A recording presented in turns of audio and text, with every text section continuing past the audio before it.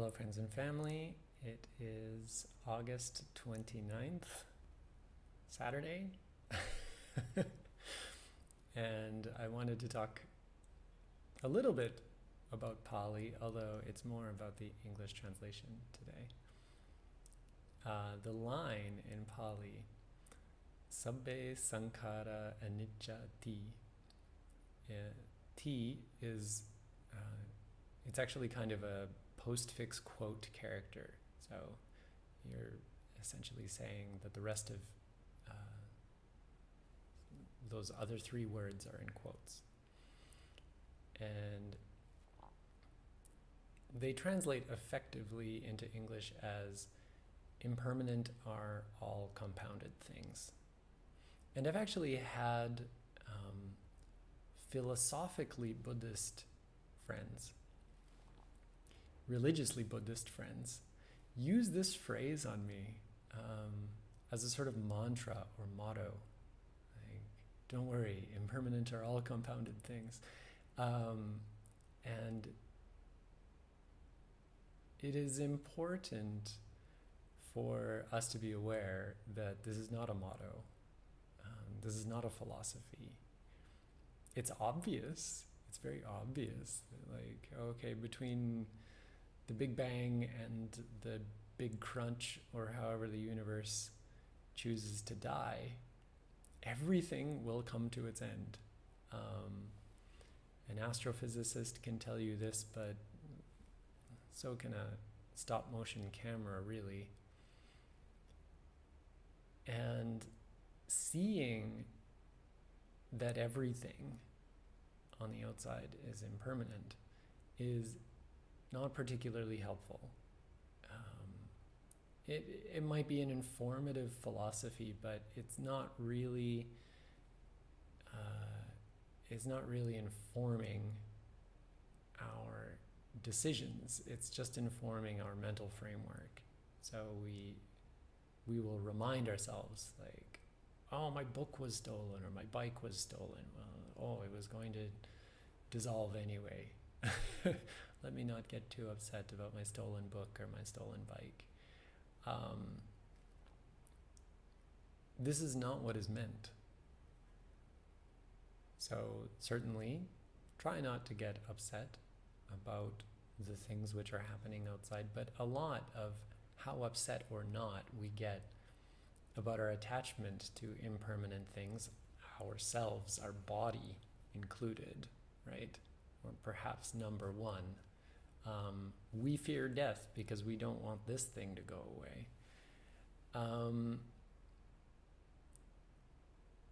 That the idea of impermanence is not really that valuable.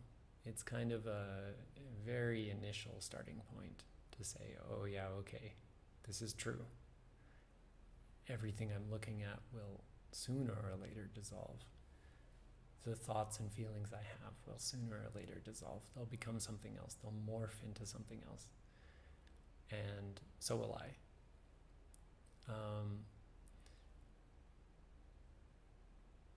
But the intent of these three simple words, sabbe sankhara anicca ti, 4 words, is that we can explore that impermanence, that we can investigate it objectively, and with curiosity we can go see, okay, what is it that is impermanent? Okay, I can see the world around me coming apart, coming undone. The leaves fall from the trees, and an old dog dies. All these sorts of things. But that is not the exploration. That's an intellectual understanding. The exploration is done internally, and with Anapana, it's only done here. So there's this small space under the nose, and it's perhaps a strange way to explore the idea of impermanence, but it is extremely direct.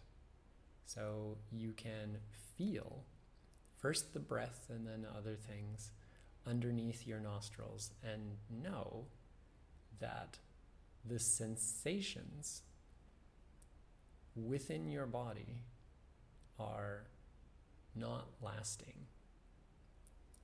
And this is a huge and important basis for everything else that you will do in your meditation career, to explore this idea that, okay, this sensation, whatever it happens to be, some itching, some humidity, is disappearing. And compared to the imagery of, maybe it's a really loved dog, right? The old dog dying under a tree with leaves falling on it. Like, there's something very romantic and beautiful about that. Itching under your nose, much less so.